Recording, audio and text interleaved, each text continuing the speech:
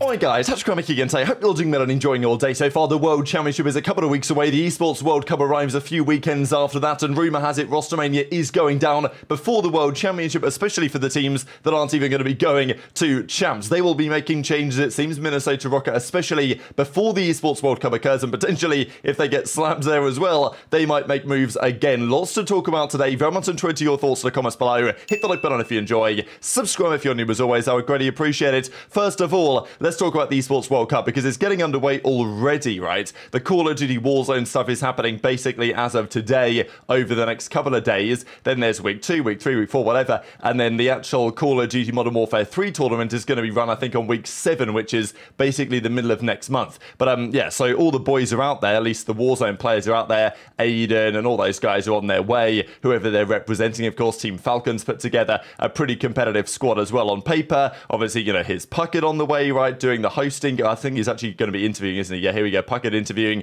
These are the other guys that are getting involved. Many, of course, pretty much all of them. For the Call of Duty Space Shifters there, Enigmas there, Infinities there. We've seen many of these others before as well. I think last year, sometime Reflections stepped in on the CDL broadcast for Puckett when he was away for some time. But look, the Esports World Cup is underway. We know that some of the CDL teams are going to go. The rumour has it, although it's not been officially confirmed, I don't think, that every single CDL team has been invited to attend. There's 16 teams that are going to be at the Esports World Cup event in a few weeks' time. One champion. The total prize pool, I think, is $1.8 million, just shy of what the actual Call of Duty World Championship will be in a couple of weekends' time in Dallas. Now, Ravens have confirmed they're going to be there. FaZe have confirmed they're going to be there. Like, we've seen, obviously, G2 and stuff, they're going to be there. So, definitely the organisations that are partnered and are part of a organisation or a club that's been invited, they will go. Like, Subliners will go because they're now effectively Cloud9. The organisations that are not, that's a bit more of a question. Ravens, you know, they will be there. And, well, Felony says Esports World Cup looks unreal. The question is, I guess, for Ravens, will they be there with the same team? Because Carolina confirms that their team will be the same. I guess we can actually just quickly have a look at this, right? They did tweet a few days ago when they were going to be there, of course. Unfortunately, they fell short of the tournament in terms of qualifying for champs, but they tweeted this out. Clayfellow, Gwyn TJ, Brian Satan, the coach, we're going to be there at the Esports World Cup. Now, whether they have the same team is a matter for debate. There was a rumour a few weeks ago that there was a deadline, a roster deadline on the 27th of June, by which time you had to have your full roster submitted for the Esports World Cup, and that was going to be the roster you had to play with.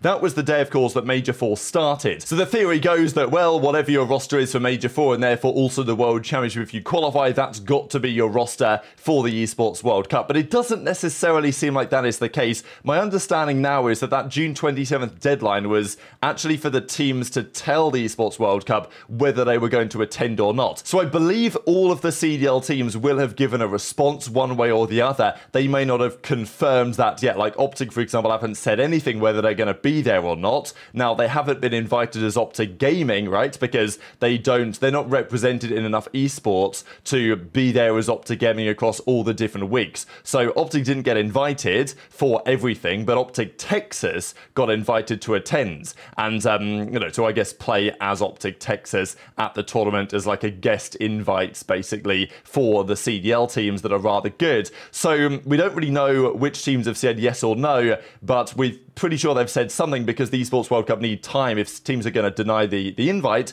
to sign, you know, to ensure that other players get to go or to figure out exactly how the open qualifier system is going to work for the tournament in several weeks' time. So few things to figure out. But my understanding is that that was what the deadline was potentially for, and actually the roster deadline is rather later, i.e. teams can make changes for the tournament in a few weeks' time before they go. So, you know, I'm licking my lips at the prospect of this because this doesn't just mean one Rostermania, this means potentially 2. Champs ends, and even before Champs, as we're going to discuss today, teams are considering moves, and then if you get slammed real bad at the World Cup, then obviously your team probably ain't all that, so you might have to blow it up again, which is definitely what I'll be looking forward to. But anyway, that was kind of like the opening ceremony. Obviously people were talking about this, right, for the World Cup, saying it was soulless or whatever, and reminded people of like Qatar World Cup, let's say 2022, whatever you want to put it as. But I'm like, at the end of the day, they put on a show, and the Esports World Cup is not going away. This is just year one. My question, I guess, over the coming years is something to do with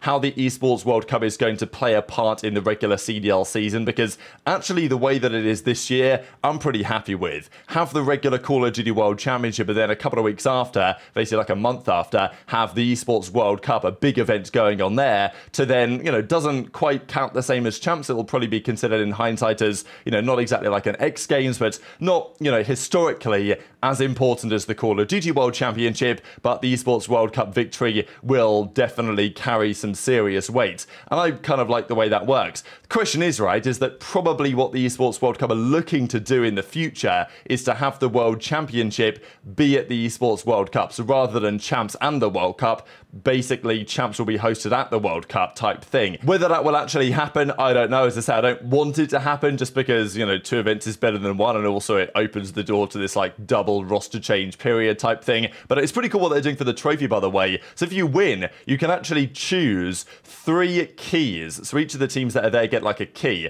You can choose 3 of them to like basically present having you vanquished their team. You can present their key effectively on your trophy for winning the tournament, which is actually pretty damn cool, I'm not gonna lie. So obviously there's been some trash talk on this, and we'll discuss more of it later on today, because there was certainly some drama going on there. So of course, Zinni in the replies. The reality is we don't know whether OpTic are going or not.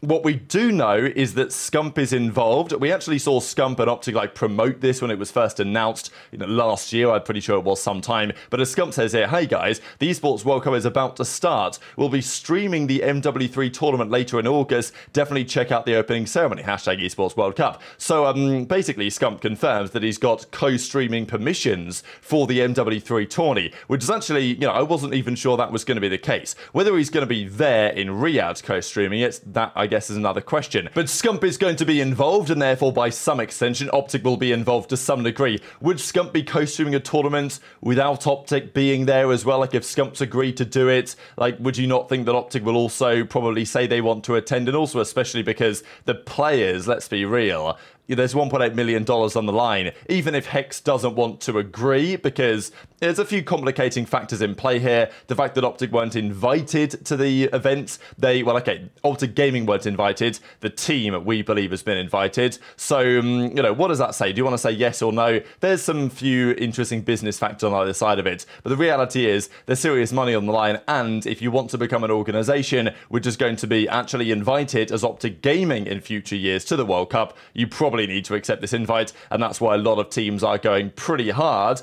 on picking up rosters from various different esports to make sure they can actually attend. So they play the World Championship, but the question is, will they play the Esports World Cup? Toronto will be there. That is basically confirmed, because KOI were the organization that was kind of announced as a club. But actually, Adam Adamu says they are coalescing their brands under Toronto Ultra. So this is a big question as to who they would actually represent. But no, the one brand that they will be going for is going to be Toronto Ultra, which is interesting for the future of Ultra in general, actually, in terms of what they do as an organization, whether they kind of combine everything under that heading anyway. So all of their teams in any esport will be representing the Ultra brands, including, of course, the COD team that will be there. So yeah, I'm sure the OpTic players will want to go and play. Whether they are actually going to go, we don't yet know. I don't know if they're going to do like a process episode and announce it then. They don't have to announce it, of course, and the focus for now will probably be on the actual World Championship itself. But to my understanding, OpTic will have made a decision as to whether they are going or not by this time. But let's talk Rostermania, right? Because Boston Breach have been invited. I think they're going to go. They've certainly implied they're going to go on their social media.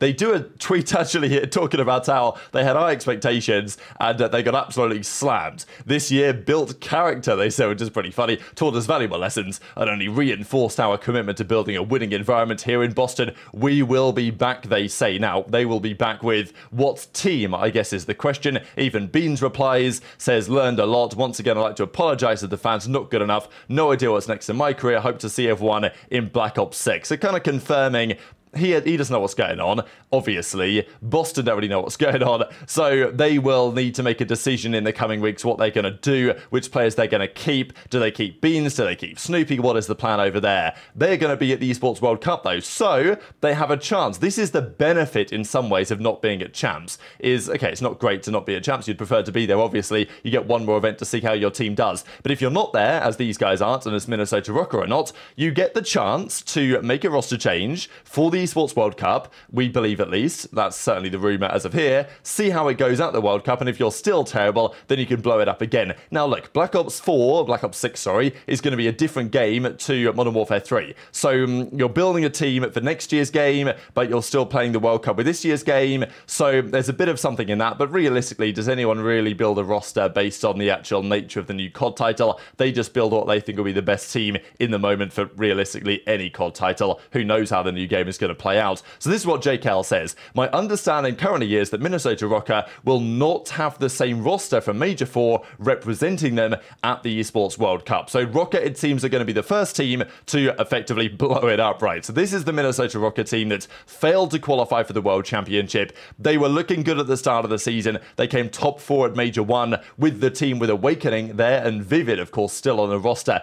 They got rid of Big Wake. They brought in Gunless. Apparently Gunless wasn't their first choice. There was actually talk about them potentially trying to get Beans recently that we discussed the other day on the Dope Check show, that apparently that was at least in consideration. That never happens. Of course, later in the season, they even looked at bringing in Dylan Rex and like putting Vivid back in and bringing in Slasher in for accuracy. They never did that either. And look, I think Stanley's an entertaining personality, but I did not like the move when they brought him into the team, and it's been proven that it just didn't work out. I mean, a 59 rated cut their stages, absolutely abysmal, to be honest. Accuracy had a 68 rated, despite even stepping out of the team for some while, given he was dealing with some personal stuff. Their search weren't even that bad. Linz bounced back towards the end of the season, but their respawn record, I mean, 4 at 18 is just absolutely abysmal. So this team was bad. Someone's got to pay. I mean, I'm not going to lie. The people that made the decision to bring in Stanley, yeah, I just don't get it. Like, replacing Awakening, fine, but the Stanley for Vivid thing never made sense. And I was genuinely convinced they would make this move, and then Stanley would be, like, gone before, you know, before Major 4 or something. They decided to stick it out,